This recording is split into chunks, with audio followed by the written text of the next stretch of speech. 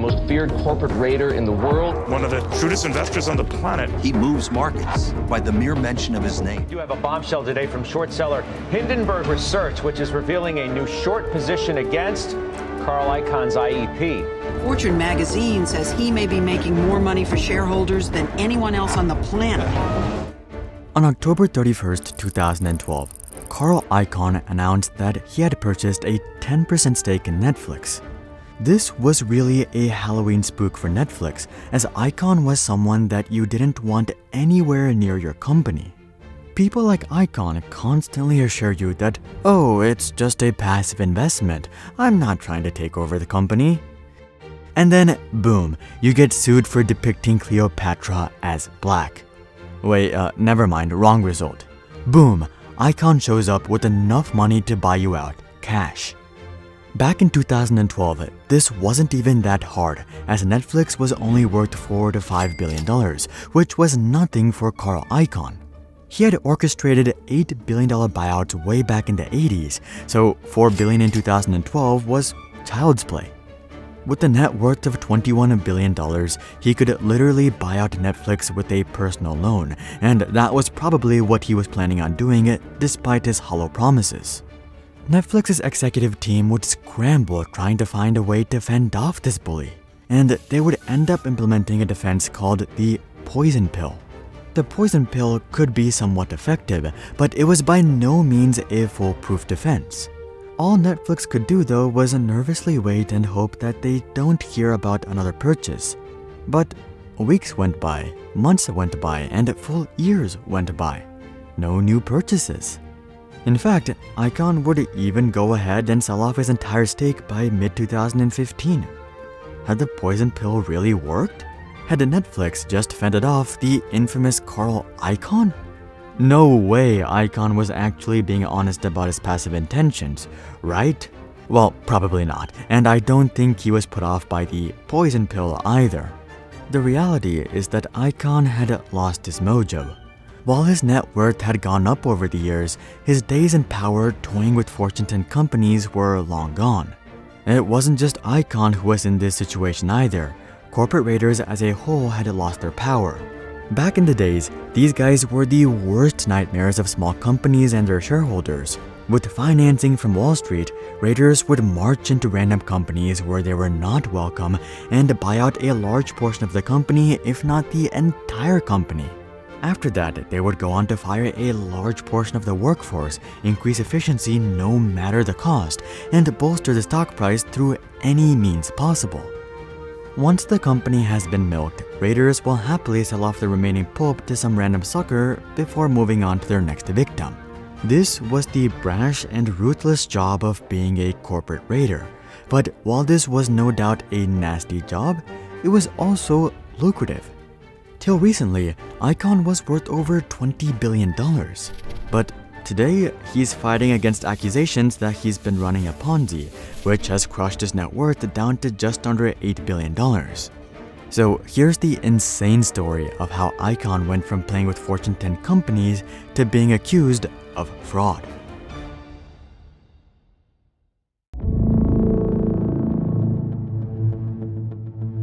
Taking a look back, corporate raiding does not have an extensive history like stock buybacks or dual-class stock. It rose in popularity during an era and then disappeared shortly after. There were a few instances of corporate raiding throughout the late 1960s, but corporate raiding didn't really become a thing until Carl Icahn. Icahn started off as nothing more than an average kid born in 1946 to a Jewish family in Brooklyn, New York. His family was squarely in the middle class, with both of Icahn's parents being school teachers. But this didn't hold him back from getting into Princeton University and graduating with a degree in philosophy in 1957. At first, it seems that he wanted to be a doctor, as he would enroll in the NYU School of Medicine, but he would end up dropping out and joining the military reserve forces. He would follow this up with a traditional job on Wall Street as a stockbroker in 1961. Here, he would learn the ins and outs of stocks, options, bonds, warrants, and other financial products before opening his own company called Icahn & Company in 1968.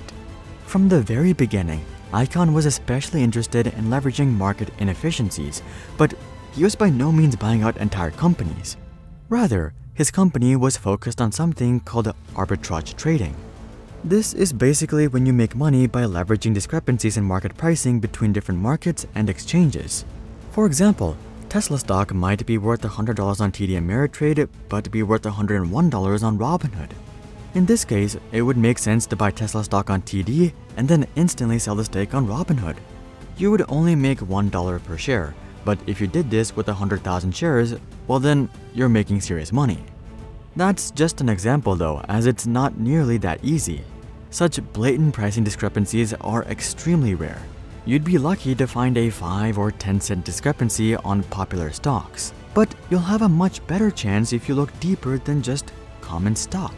For example, you could look at the debt market. Many companies issue bonds that can be converted to stock at a set ratio. So theoretically, you could buy a Tesla convertible bond and convert it into 10 shares of Tesla stock. If your all-in cost for the bond is less than the current price of 10 Tesla shares, well then, you're golden. You can just sell the 10 shares and make money. This is precisely how Icahn made his initial money. He was constantly looking for discrepancies between options, preferred stock, common stock, bonds, warrants, and mutual funds. He was constantly converting between these assets to generate a profit. Many people aren't big fans of market arbitrage, as they see people like Icahn as bottom feeders. They basically scrape by and make a bunch of money without adding any real value to the world. The argument against this would be that arbitrageurs make markets more efficient. But I don't think Icahn was too concerned about justifying his means to anyone, as it wasn't long until he jumped into something much more controversial.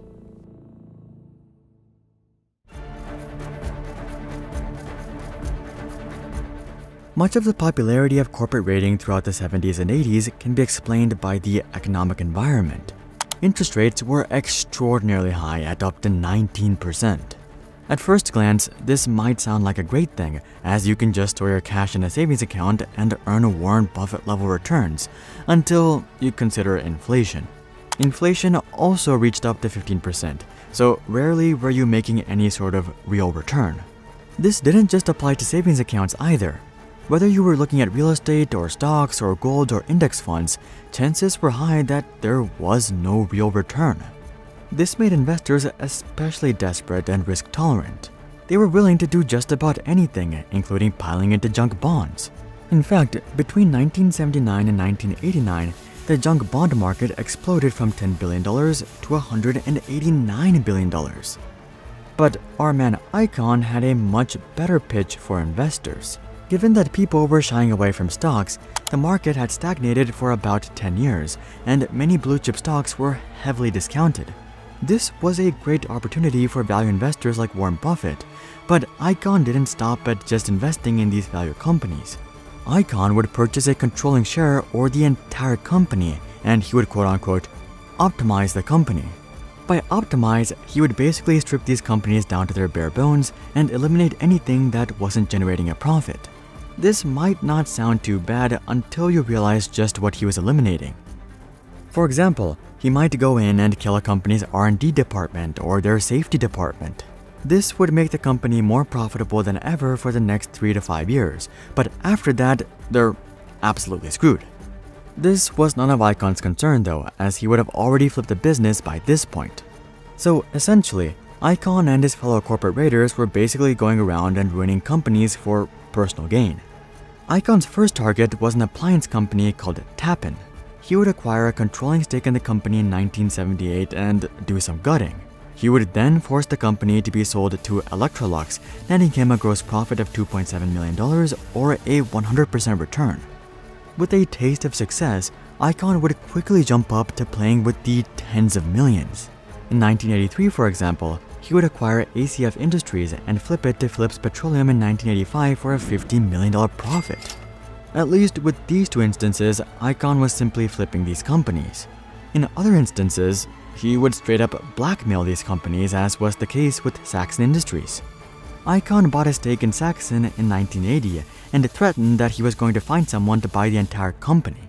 This forced the company to buy out Icahn shares, which netted him a quick $2 million. Seeing this, there was no doubt that Icahn was wreaking havoc quite early on, but no one really fought him. The companies that he was going after were no-name brands with not much support. Surely, he couldn't pull this off with a true giant, or at least that's what they thought until he did.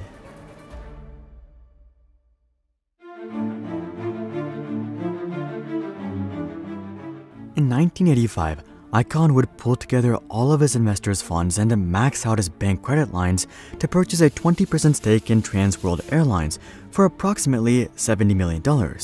Most of you probably aren't familiar with Trans World Airlines or TWA, well, because Icahn would run it to the ground, but we'll get to that. When Icahn purchased his stake, TWA was the fourth largest airline in the US.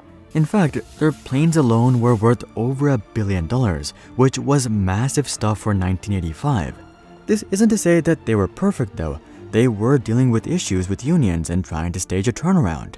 But Icahn's presence ensured that this turnaround never came. Just a few months after his initial purchase, Icahn would up his stake to just over 50%, which gave him control of TWA. And a few years later, Icahn would take TWA completely private, upping his stake to 90%. During a normal corporate turnaround, businesses would focus on eliminating the bad parts of the business and doubling down on the good parts, but Icahn would do the exact opposite. He would eliminate the good parts of the business by selling them off. For example, he would sell off their popular London routes to American Airlines for $445 million. Pretty soon, TWA had nothing left but losses, and they would unsurprisingly file for bankruptcy in early 1992 with $540 million in debt. This didn't really matter for Icahn though, as he had already secured $469 million worth of profit for himself. The story of TWA definitely made some waves on the news cycles back in the 80s, but it wasn't Icahn that really turned everyone against corporate raiders. That honor actually goes to one of Icahn's biggest rivals, T. Boone Pickens. In the early 1980s, Pickens would launch a hostile takeover against Gulf Oil. This was absolutely unprecedented because Gulf Oil wasn't just a massive company, they were straight up a Fortune 10 company. Fortunately, the Standard Oil Company of California, or Chevron, was able to step in and buy out the entire company for $13 billion, which prevented Pickens from wreaking any havoc. But while this did salvage Gulf Oil, it also gave Pickens a profit of $760 million. Pretty soon, Icahn was also playing with mega billion-dollar companies. In 1986, for example, he launched an $8 billion takeover of US Steel. He never succeeded in taking over the entire company, but that didn't stop him from making a cool $200 million. His biggest profit, however, came in 1989 when he sold his $2 billion stake in Texaco for a $700 million profit. Things had gone way too far, and enough was enough. These tycoons were playing around with Fortune 10 and Fortune 100 companies as if they were lemonade stands. Companies were understandably not just annoyed, but triggered, and pretty soon they would start fighting back.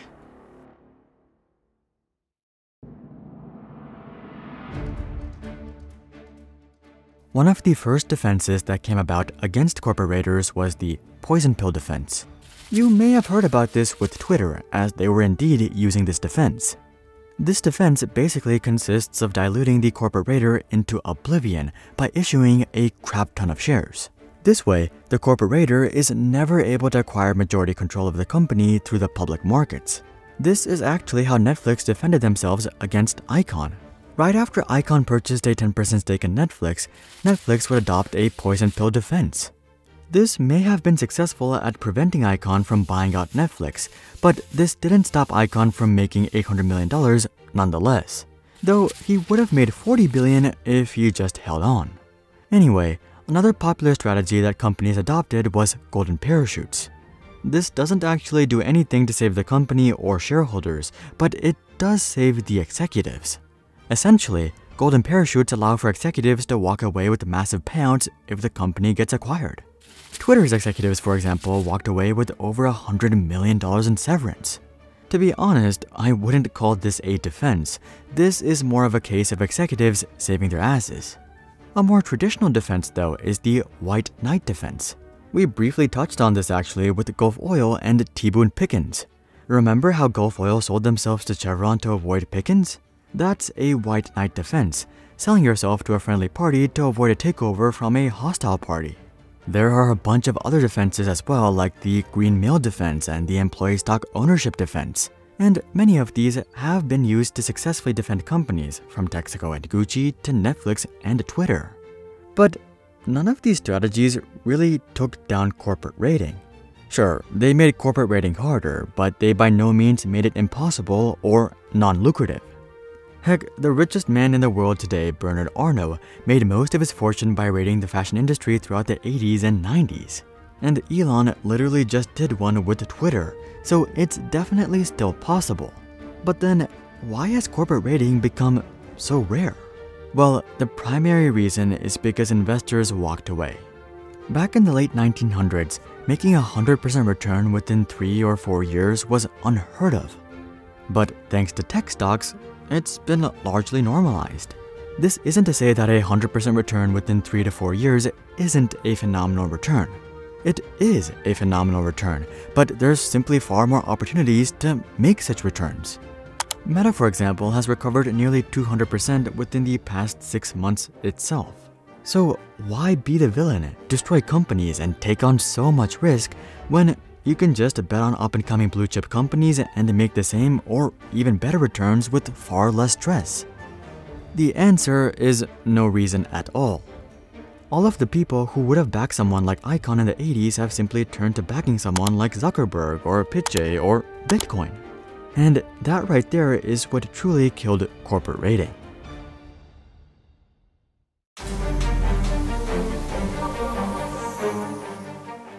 Today, Icahn is being plagued with a completely new controversy. At the beginning of May, Hindenburg Research accused that Icahn has been paying out dividends using funds from new investors. And given that Hindenburg has a pretty good track record from taking down Nikola Motors to taking down the Adani Group, it's very possible that these accusations are indeed legitimate, but only time will tell.